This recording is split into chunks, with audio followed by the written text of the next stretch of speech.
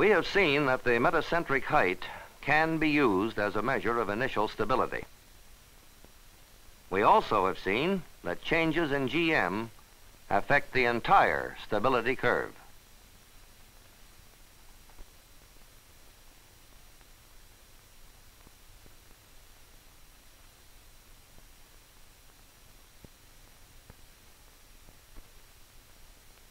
In this pontoon, for example, a change in the position of G changes not only the initial stability, but the range of stability as well.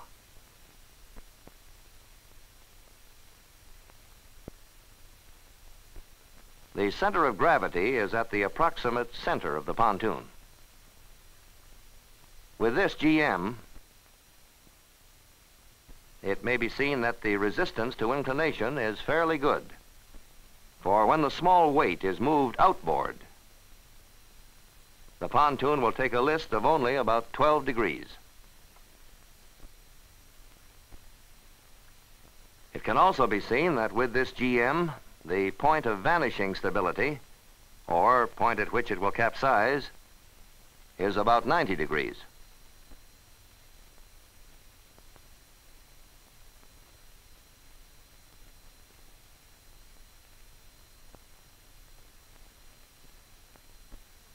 However, by the shifting of weight downward,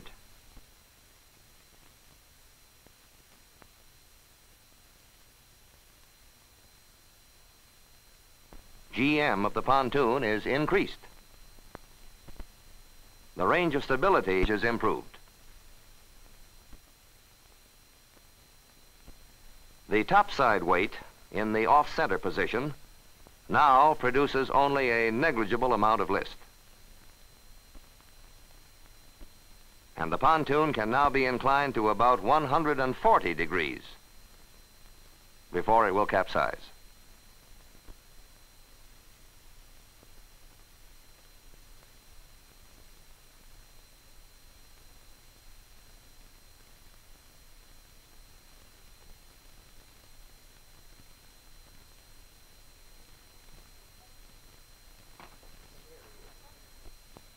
Conversely, by shifting the weight high enough,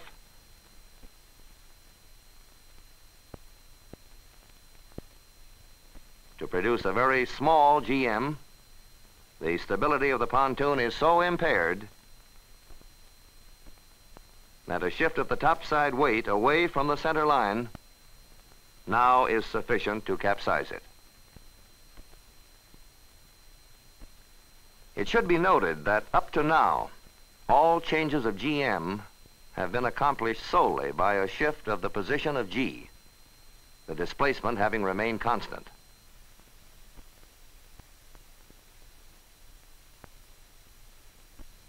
However, when a smaller weight is substituted at the center of gravity of the pontoon, its displacement changes. As a result, GM is changed by a shift of the position of M without changing the position of G.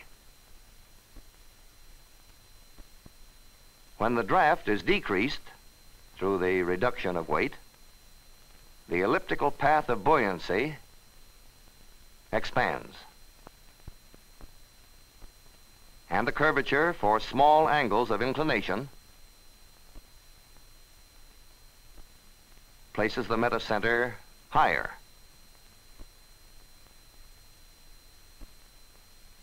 On the other hand, if the draft is increased through the addition of weight, the elliptical path of buoyancy contracts, placing the metacenter lower. A change of GM brought about by adding or subtracting weight may affect stability differently than a change of GM when the weight is constant.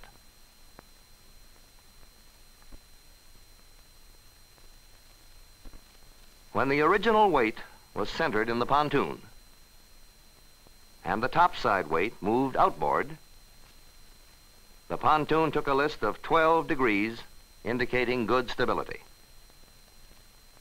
However, when a smaller weight is substituted inside the pontoon, the draft is reduced.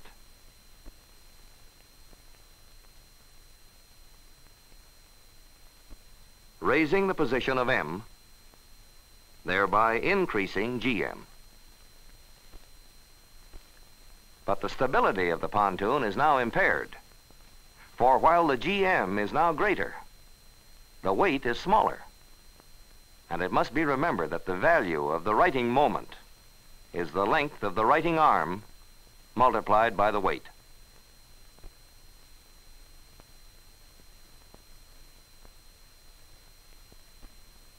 The loss of stability becomes evident when the topside weight is moved outboard. For now, instead of 12 degrees, a list of 25 degrees is produced. The importance of weight, as well as GM, in the evaluation of the stability of a vessel can be seen in the following examples.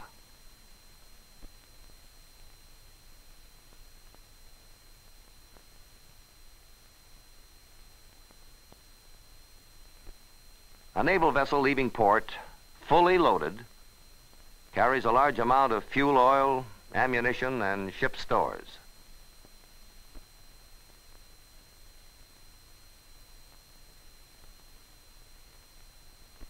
In this full load condition, the vessel, represented here schematically, has a displacement of 16,500 tons and a draft of 27 feet. The shape of the underwater volume places the Metacenter approximately 29 feet above the keel. Due to the distribution of the weight, the center of gravity is 24.5 feet above the keel. The GM, therefore, in the full load condition, is 4.5 feet. Referring to the stability curve for full load condition, it may be seen that when the ship is inclined to 8 degrees, a righting arm of 6/10 of 1 foot is produced. By multiplying the weight of the ship, 16,500 tons, by 6/10 of a foot, a righting moment of 9,900 foot-tons is obtained. The maximum righting arm for this condition of loading is produced at an angle of 45 degrees. Multiplying the ship's displacement, 16,500 tons, by the righting arm, 4 3/10 feet, at this angle of inclination, we learn that the maximum righting moment is almost 71,000 foot-tons. Now, let us follow this particular ship through a cruise and see how changing conditions of load affect her stability. After some time at sea, the fuel supply is reduced and some of the stores have been used up. In this medium load condition, the displacement is 14,700 tons. Therefore, the draft has been reduced, resulting in a slight shift of M. The loss of weight, however, has occurred low in the ship, causing the center of gravity to rise. The net effect of these two changes is to reduce GM from 4.5 to 3 2/10 feet. Now, at an angle of 8 degrees, a righting arm of 1/2 a foot is produced. Again, multiplying the righting arm by the ship's displacement, we find that the righting moment at this angle has been reduced from 9,900 foot-tons to 7,350 foot-tons. The maximum arm in this condition of loading occurs at approximately the same angle, 45 degrees, but has been reduced to 4 feet. The maximum righting moment, then, for the medium load condition is 58,800 foot-tons as against 71,000 foot-tons in the full load condition. Stability has been decreased, but still is adequate. We come now to the light condition. The ship has seen some action. In bombarding shore establishments, most of the ammunition has been expended. Therefore, the magazines are virtually empty.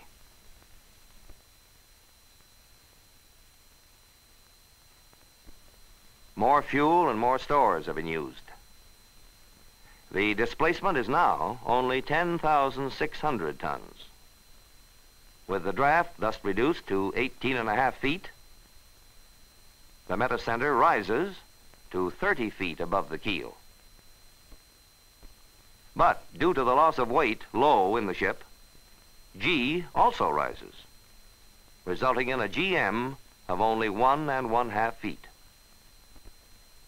Now, this represents a poor stability condition for this particular ship.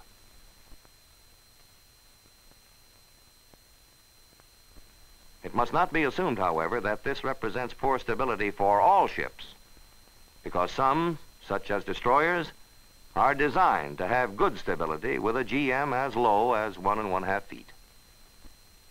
In this condition, the righting moment at 8 degrees is 2,650 foot-tons, as against 9,900 foot-tons when the vessel left port. And the maximum righting moment is now less than half of the original value of 71,000 foot-tons. At this point in our cruise, it is apparent that the ship's stability has been considerably reduced. To regain stability, the center of gravity can be lowered and the ship's displacement increased by ballasting empty fuel oil bottoms with seawater. This will restore the ship to a condition equivalent to the medium load condition, in which fairly good stability is assured.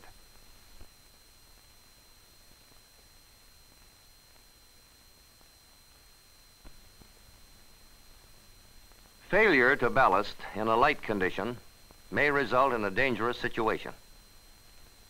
Suppose, for instance, that heading for port, we used up most of the remaining fuel and stores.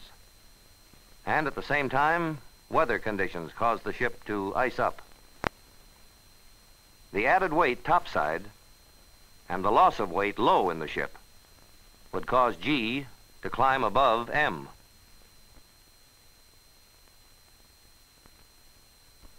With a small negative GM, a ship will not remain upright.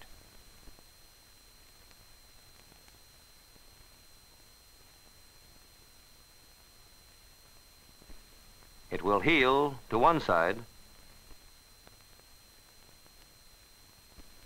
or the other.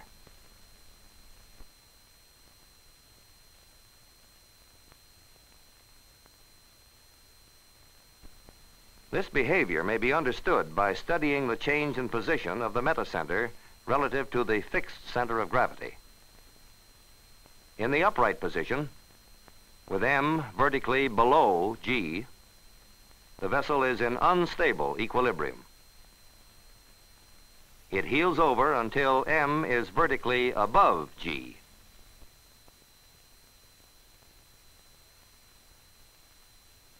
And the vessel at this inclined position is in stable equilibrium.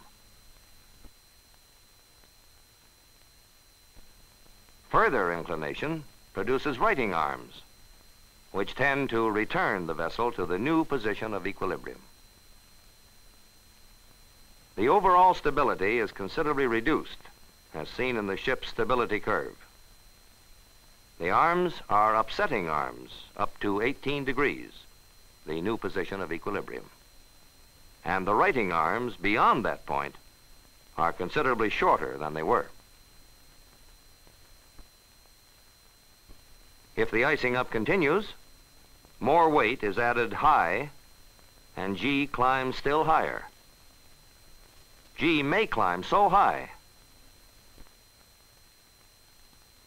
that no matter what the angle of inclination, M never moves to a position vertically above G.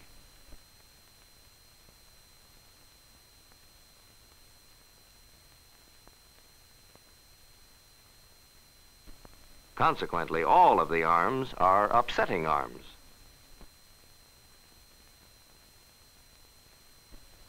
and the ship capsizes.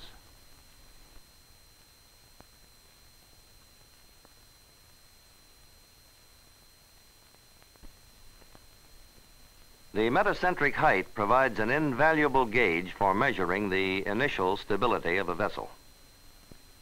For when only the GM is known, it may be used to evaluate the resistance of a vessel to initial inclination. When GM is decreased, resistance to initial inclination will be decreased proportionately, because the rate of growth of righting arms for small angles of heel will be decreased in proportion to the decrease of GM.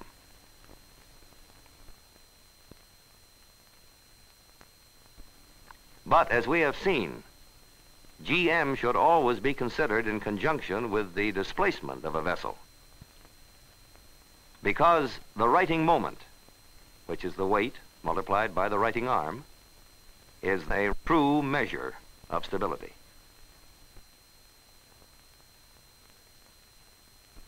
And while GM is a measure of the growth of righting arms for small angles of heel only, any change of GM will change the value of the righting arms at all angles of inclination, and therefore will affect not only initial stability, but the maximum righting arm and the range of stability as well.